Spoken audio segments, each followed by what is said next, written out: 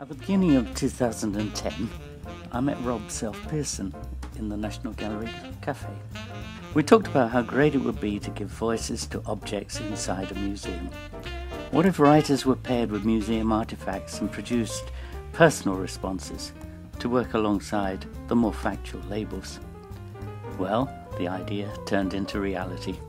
That September, 26 Treasures took place at the V&A as part of the London Design Festival. The writers were from the writers group 26. Naturally, there were 26 writers, including poets Andrew Motion and Maura Dooley, and 26 treasures from the V&A's British galleries. The challenge was to let your treasure into your life, find out about it, see what your response was to it, then write a 62-word personal piece, something we called a sestude.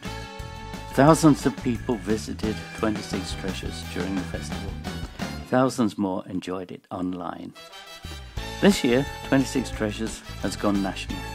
New exhibitions have featured at the Ulster Museum in Northern Ireland, National Museum of Scotland in Edinburgh, and there was a Welsh version with the National Library of Wales that won a prize at the 2011 Eisteddfod. Writers included Michael Longley, Gillian Clarke, Bernard McCleverty, Paul Muldoon and Alexander McCall Smith. We'd now like to turn it into a collection of sestudes, from Andrew Motion's Bust of Homer to Michael Longley's Golden Salamander.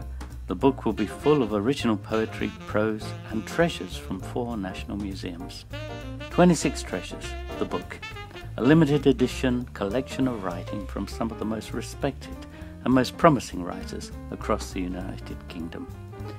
With your help, we can make it happen.